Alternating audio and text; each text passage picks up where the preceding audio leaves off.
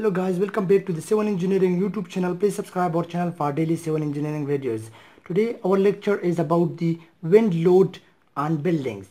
In this lecture I will do the one example with calculation to find the wind load acting on the building. Let's consider this is a building and the wind load acts on this building in this direction, and we are going to find how much load of this building is acting on the building. How much load is acting on this building. We are interested to find this load, wind load acting on this building, and this load is also sometimes called as the lateral load acting on the building. Lateral load, because it acts in the sideways direction on the building. So to start the calculation for the wind load on the building, as we know that the pressure is equal to the force per unit area, and the force is equal to the pressure into area. This can be derived from the above formula.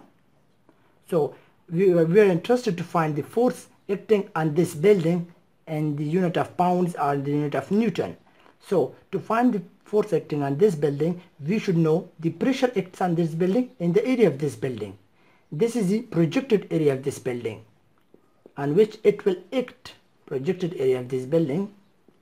And so in this case, for example, this is the building. Consider this is the building, and I suppose the projected area of this building is this, the load acting on this building area. Only I am going to solve the problem for this load acting in this direction, not for this. You can also solve for this if you know how to solve for this portion of the building. This is the building, and we are interested to find the load on this building. So the projected area will be this. This is the length of the building, this is the height of the building. Let's suppose that the length of the building is 7 foot and the height of the building is 10 foot, and the load acts in this direction on the building. So this is the projected area and the pressure. So the projected area of this building here in our example is 10 cross 7, so it comes out to be 70 foot square in the unit of foot square. This is the projected area of this for this kind of load. Now the pressure is unknown to us. To find the pressure of the wind, there is equation for the calculating the pressure we have, and this equation is the CE into CD into QS into IW. I will explain one by one. So the first one is CE. The CE is known as the exposure factor. It means how much your building is exposed to the wind. Exposure factor are the combined height factor, are sometimes also called as gust factor. And this factor vary according to the exposure of the building. It changes, it vary from the value of 0.60 to 1.20 depending on the exposure of the building, how much our building is exposed to the wind.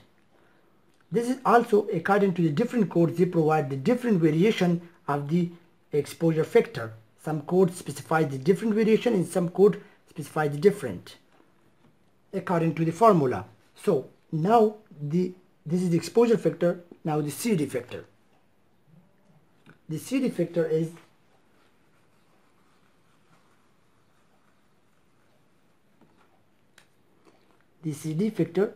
the drag factor.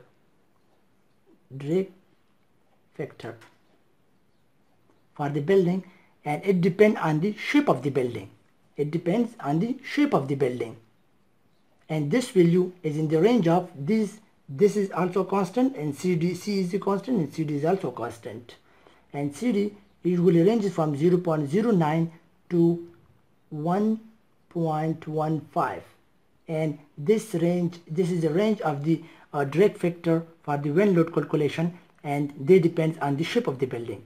In our case, our building is like a cube building, so in our case the shape factor, the drag factor is we will take the drag factor is 0.84.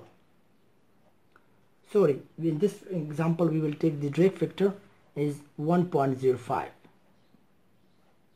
because in cube, for the cube we have the drag factor constant of 1.05. So in this example I will take the CE, the exposure of the building constant is 0.84, is according from the table. I will take this. It depends that how much your building is exposed to the wind. I take a C 0.84 and the drag factor is the 1.05. After calculating these two factors CA and CD, now I will show you the QS factor and the IW factor.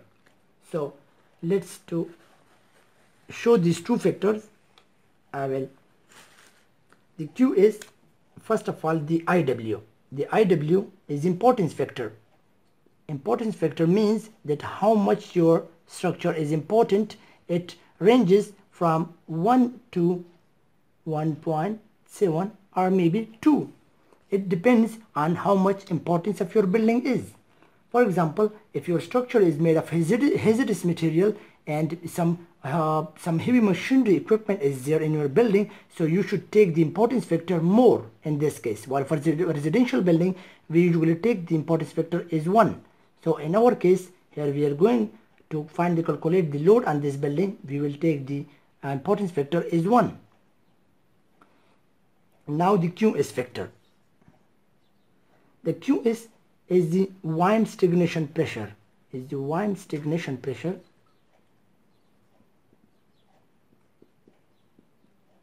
And the American Society gave us the formula for the wind stagnation pressure is 0.00256 V into square, and it gives us the unit in pound per square foot. They also given us the equation for 0.613 V square in the unit of Newton per meter square. You can use either of these equations to find the wind stagnation pressure and then putting this value into this equation.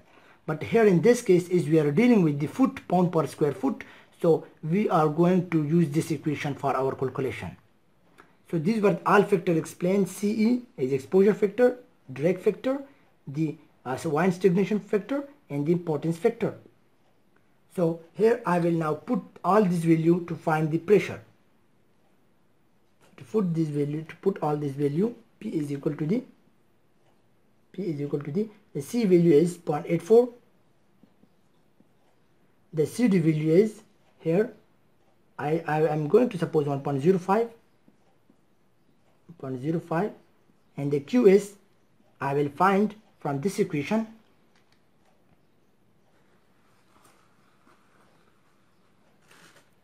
The QS I will find from this equation, and the QS is 0.00256 into V square, while this V is always in miles per hour. So in this case, usually the wind velocity is taken as 70 miles per hour.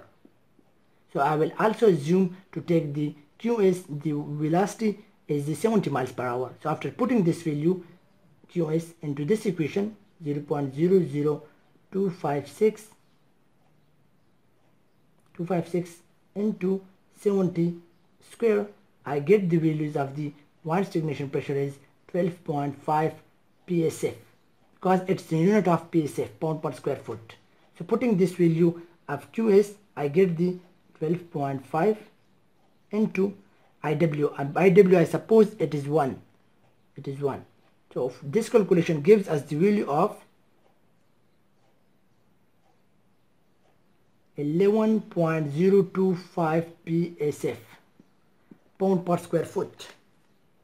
It means that the 11.025 square foot load is acting on this building is the pressure.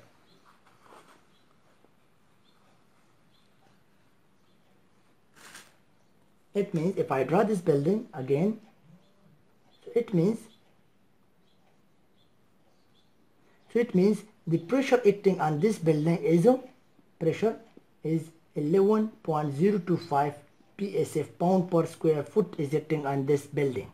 Now we are interested to find the total force acting on this building. So to find the force, it is equal to the P into area. is we derive from the above.